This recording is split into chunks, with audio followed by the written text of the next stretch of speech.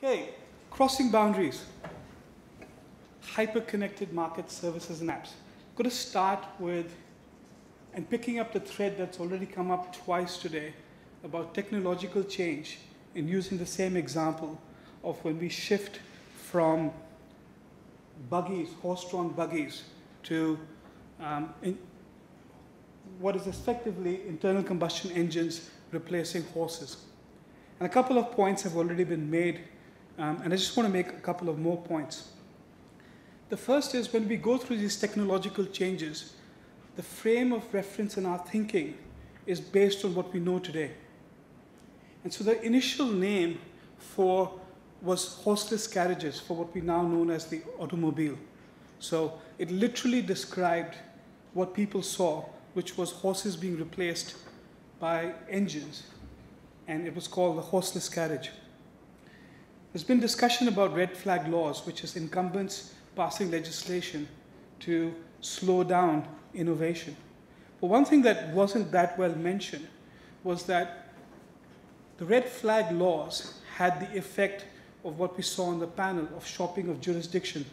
So particularly in continental Europe, the red flag laws that were passed in the UK led to the automobile and the locomotive industries shifting primarily to Germany and Austria. And UK, for many years, was behind in developing automobiles and locomotives because of regulation. And that's what regulation and innovation, when they intersect, that's the problem. They shift to other countries. The other aspect of that was that every buggy manufacturer went out of business. It's not that they didn't try to adapt. So a lot of the business discussion is about continuously adapt to changing technology. That isn't easy. And every buggy manufacturer in the United States went out of business except one, Studebaker, which did manage to adapt its business. So yes, businesses need to adapt to technology step changes, but it's actually pretty hard to do so.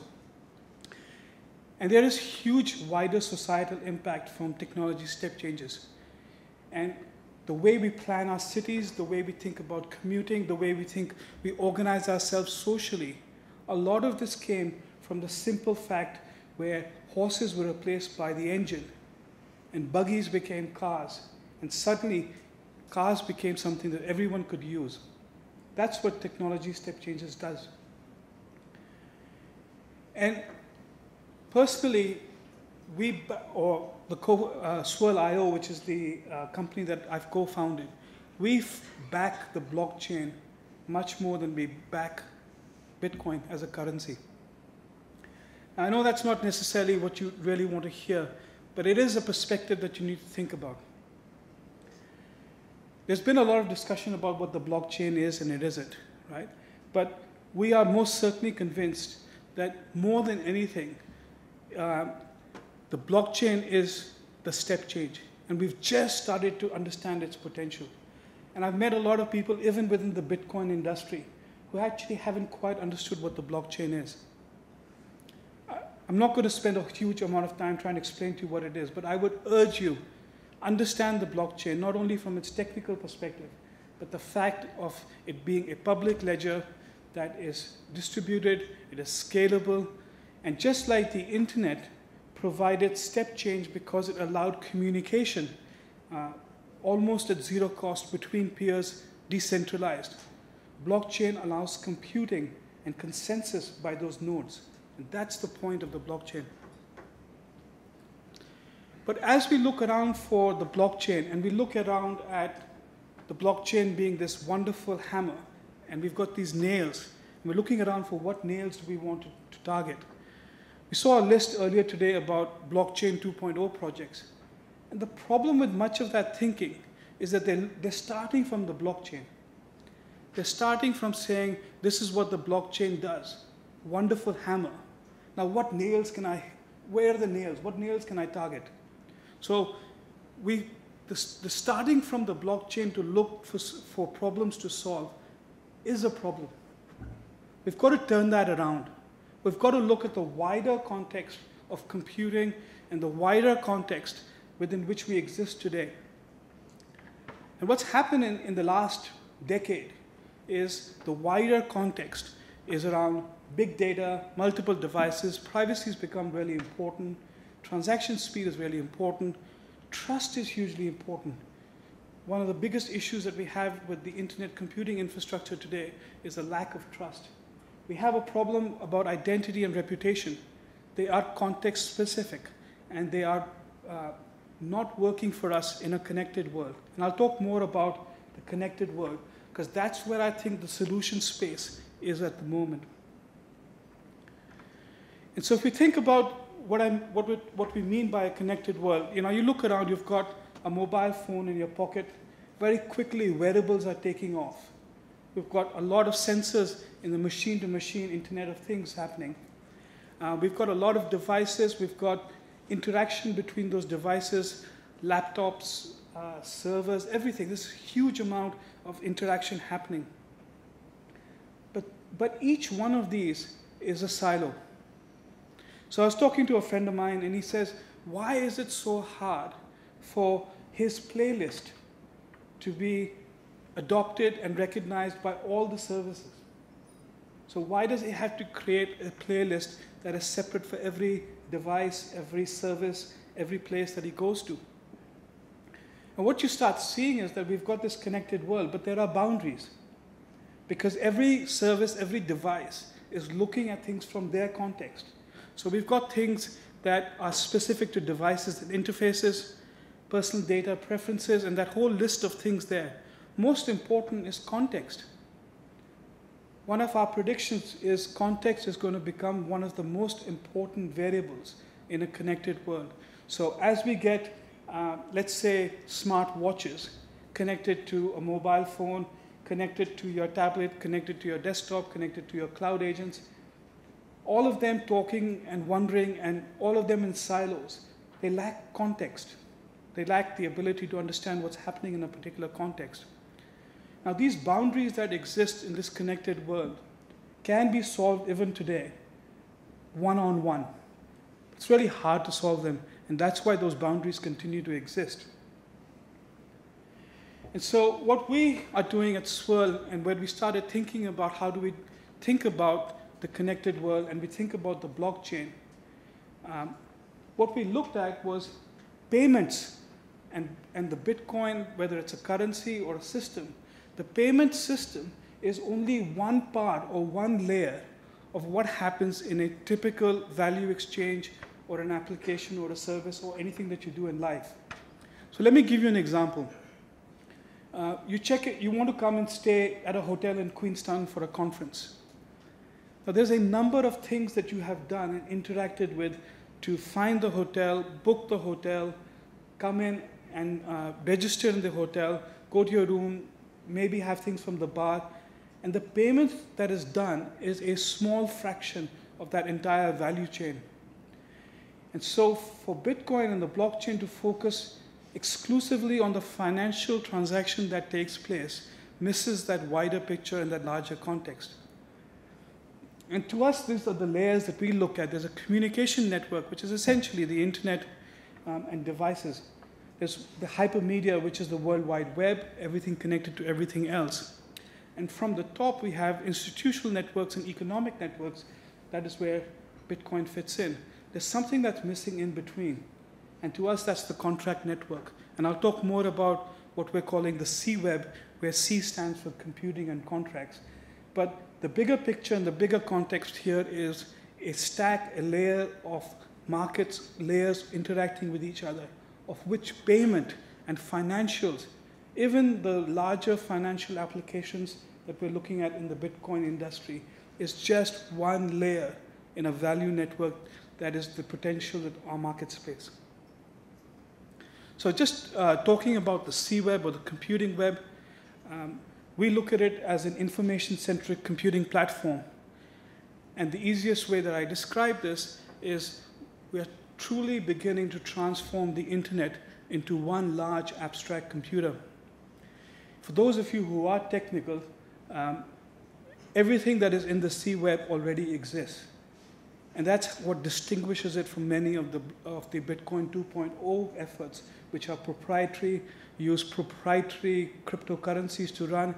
We're talking about, and the reason why we call it the CWEB is we believe we're following exactly what Tim Berners-Lee did with the World Wide Web, except his was a web of documents and ours is a web of computing. The only way for that to succeed is that it has to be open and free. It has to be open source. There has to be no payment required, because there is no way the World Wide Web, or the web as we know it today, would be what it is if it wasn't open and free.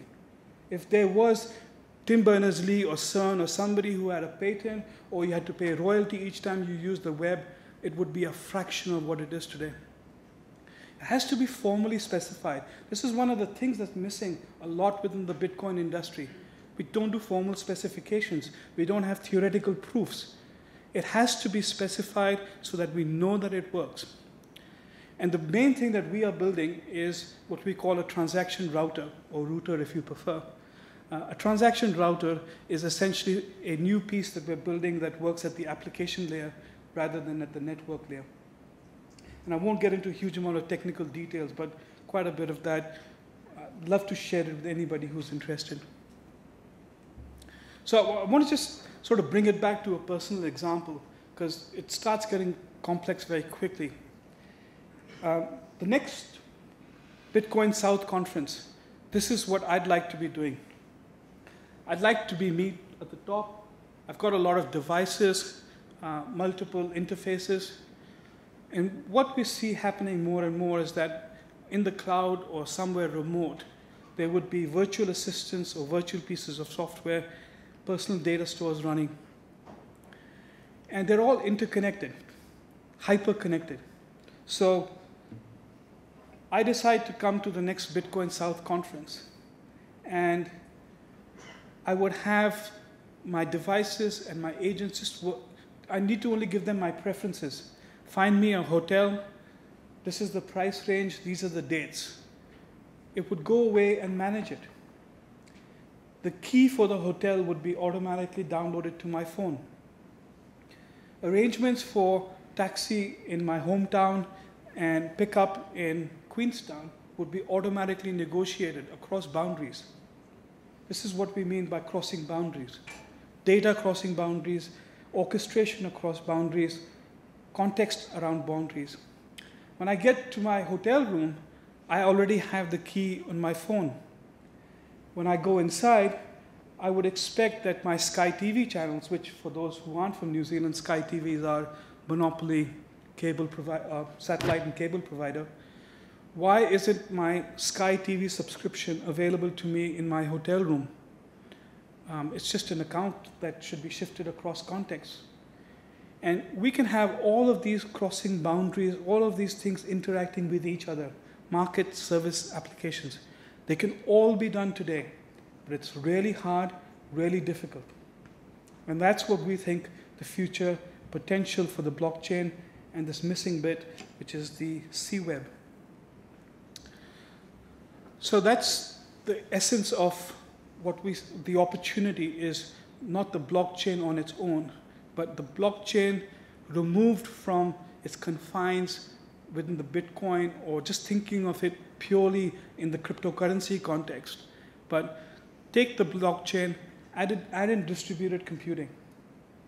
And what we get is a whole new way of looking at connected devices. Again, for the technical people, what it looked like is essentially the layers around the network, the application, and the semantics. So smart contracts in a more generalized form are called Ricardian contracts. So semantics, application, network. And what we would be looking at is working with developers and designers who are building these connected applications and would then use APIs to not have to worry about the rest. And I've only spoken about one example of connected microservices, but this computing platform, we've seen application right across the spectrum. And that's the potential for the blockchain, is not only to look at financial or even ledger type activities, but right across information-centric computing is where that future lies. And just suppose finishing it off in terms of Swirl, which is the company that we've co-founded, our view is that we need to have CWEB, which is an open and free, and just like Tim Berners-Lee, we need to build example applications so that people understand and can see how it all works together. But ultimately, when we have a connected world and connected services, what will people pay for? So that's the challenge, particularly when a lot of open source people is your core services are all open source, so how do you make money? And you have to think about where value lies. And we think value lies in trust, algorithmic trust in particular, which is a lot of data being collected, a lot of it being processed. And so that's where the business model of Swirl is, which is essentially making it easier to test, design, and build these hyper-connected services. And for the Bitcoin industry, we think there's going to be hundreds of blockchains, public and private. And there would be need for companies like us who would be outsourced providers of libraries, APIs, transaction processing, analytics, and infrastructure.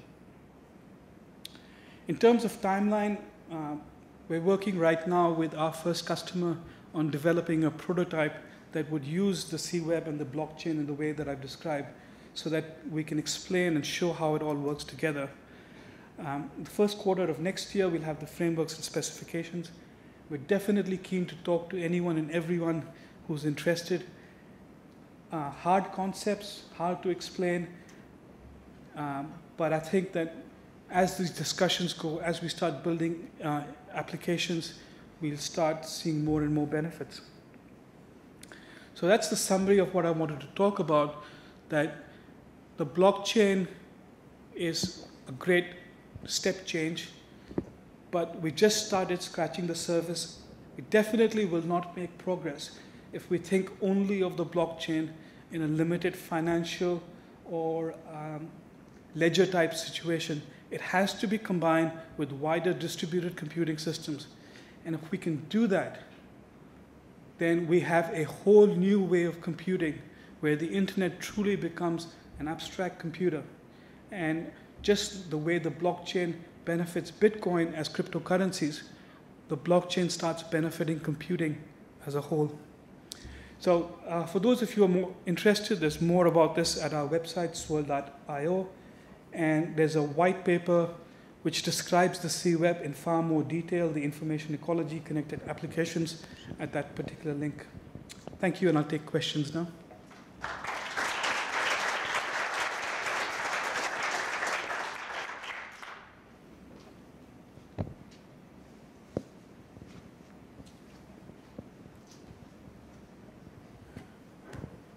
Hello, that was a great presentation. So everything sounds great, and I'm sure everyone in the world would benefit. The issue that's going to come up is, how do we keep something like the NSA from just knowing completely everything you do? And more importantly, how do we convince people, the majority of people, that still believe that governments should have a back door to everything you just described?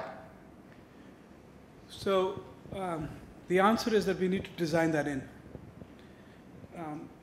The one lesson from Edward Snowden is the only thing that works in that scenario is the maths, crypto. And the essence of the CWEB is smart contracts, generalized, which is Ricardian contracts. So these are self-describing, cryptographically signed contracts, which provide the basis of identity. It provides the basis of transactions and processes. And so because of its decentralized nature, and you've got a transaction router that basically takes in information objects and moves them around, decentralized systems are really, really, really hard for anyone to spy on. Even if you do spy on them, crypto and the maths will do the job. But it's got to be designed in from day one. It can't be an add-on. And in fact, that is fundamentally the weakness of the internet. It was never designed with security built into it.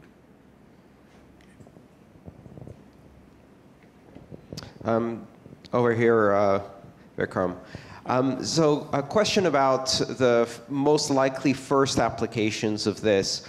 I'm with you entirely. I think we've been talking about grid computing, cloud computing, and distributed computing, and not only payments, but sequence ledgers and Ricardian contracts have always been the big missing link in realizing that dream. It seems to me that one of the most easy to grasp low-hanging fruit in that particular case are straightforward distributed resource computing. For example, either creating decentralized versions of Amazon Web Services where the resources, gigahertz, gigabytes of storage, et cetera, and network bandwidth are provided either by hosting providers or individuals, or networking mesh network services such as Wi-Fi. And MadeSafe is often brought up as one example of using blockchain technologies to do resource allocation, tokenization, and reward systems. Do you see that as one of the first possible applications of something that's CWEB-like, where systems can allocate computing, storage, and network resources by Ricardian contracts or tokens to implement this?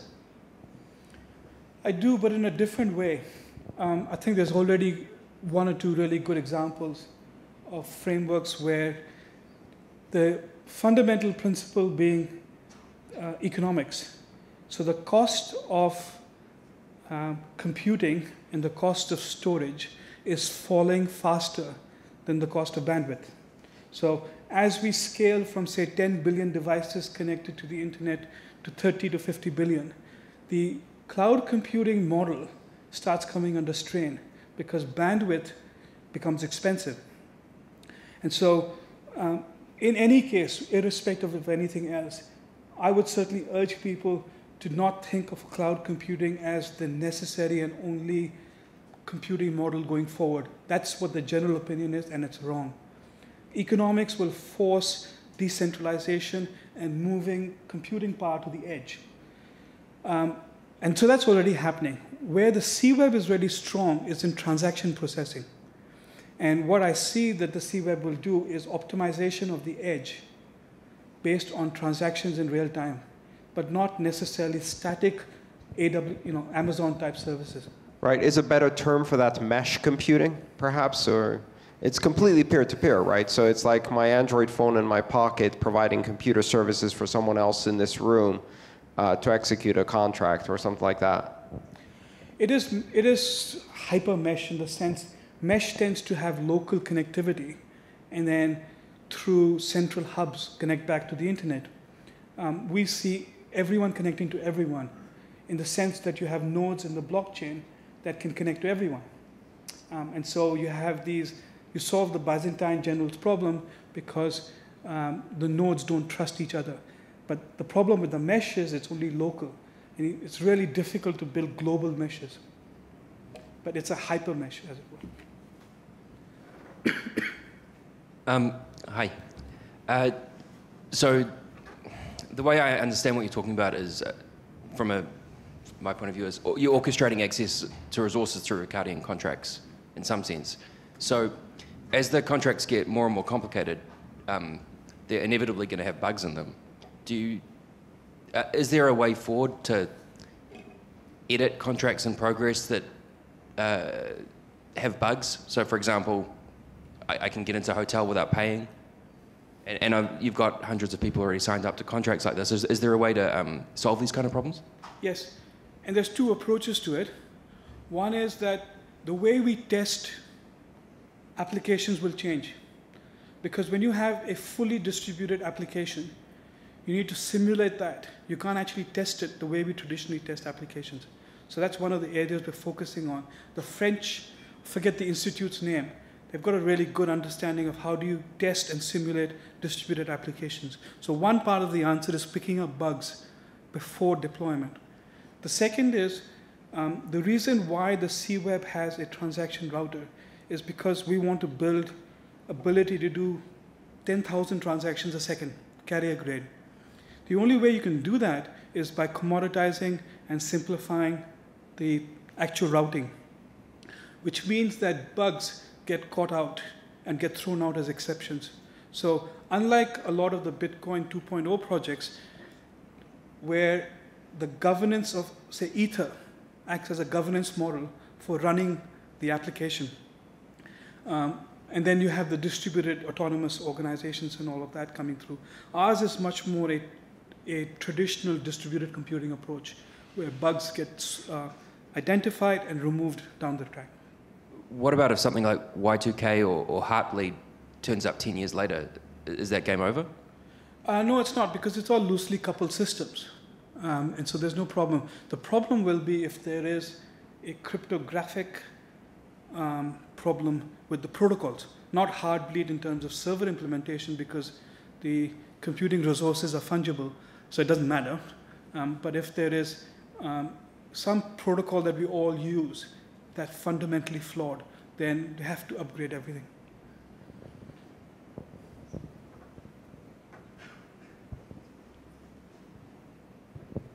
Do you see the C-based system as a reward-based system? So will people be able to contribute resources, or these transaction routers, are they going to be managed by only you, or how's that going to work? So the CWEB will be an open source project. It'll run just like any other open source project. It'll be on GitHub. People contribute. The license will be whatever a good open source license might be, including the transaction router. So anyone will be able to build CWEBs. They can build their own frameworks on top of that. Now, the problem with these open source projects is taking responsibility to make sure that bugs get identified and resolved. So we don't want a Heartbleed problem, or where you have open source projects that die because no one takes responsibility. So we want to have a vested interest to make sure that the business model allows for the CWEB to be open source but continue to be accountable and responsible for it. So yes, it'll be open source, but not left so that it is dying on its own. And anyone and everyone can build their own framework. That's how innovation happens, because there's no patents, there's no royalties, it's all free. You just go ahead and build whatever you want to build.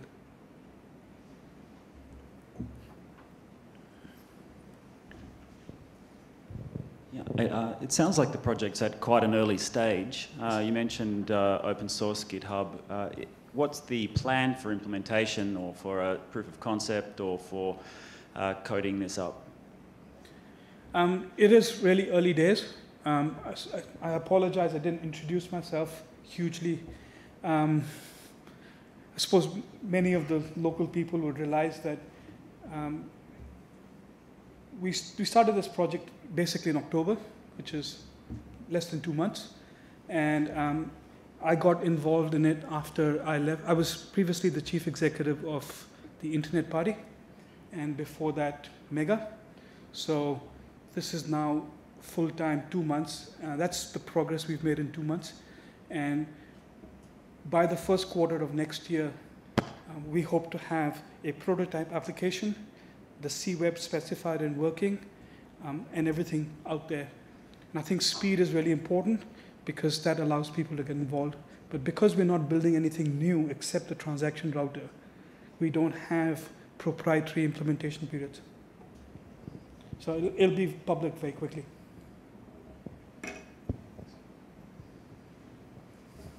Hi. So I've heard it said many times that you really can't, at least with blockchains in their current forms, you can't divorce the currency from the blockchain and the network, because the currency is what provides incentive for miners to secure the network. So am I correct in understanding that you don't have a currency behind this, and but you are using blockchains? How is the network secured? So that is the path that the Bitcoin 2.0 industry has chosen to go down. Pre-mining, proprietary cryptocurrencies, and that locks them into this incentives where all they do is to try and increase the value of their currency. And then any good idea that comes along which doesn't result in the increase of the value of their proprietary currency, And that just doesn't seem to me to be the future. Also, pre-mining is something that a lot of people in the community have revolted against as unjust enrichment of the founders, or at least the early people.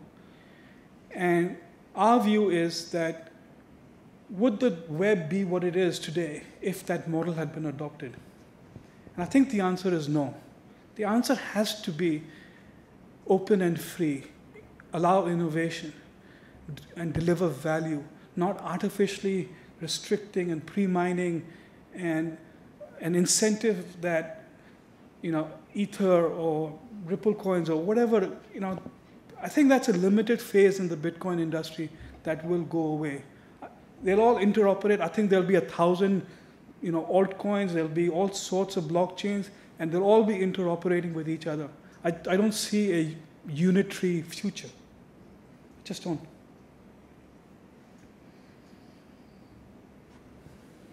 Yeah, hi. So you're using Ricardian contracts there, and that's the base element for the open transactions project. Do you draw heavily from open transactions, or is there going to be any crossover with that, or are they a competitor? Open transactions, and so we've been obviously in touch with Ian Griggs, who invented or sort of came up with the Ricardian contracts. Open transactions is slightly different. It's a really detailed answer on how it's different, but it is different. But it's most certainly something that we've been talking to Ian about. Yeah. But for those who aren't familiar, Ian Griggs basically had a system called Ricardo, from which the term Ricardian contracts has come. And smart contracts is sort of a subset of Ricardian contracts.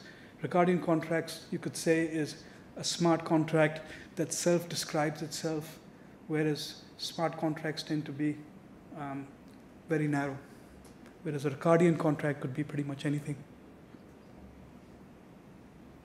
Okay, any other questions? Have I lost most of the non-technical people? Okay, thank you very much.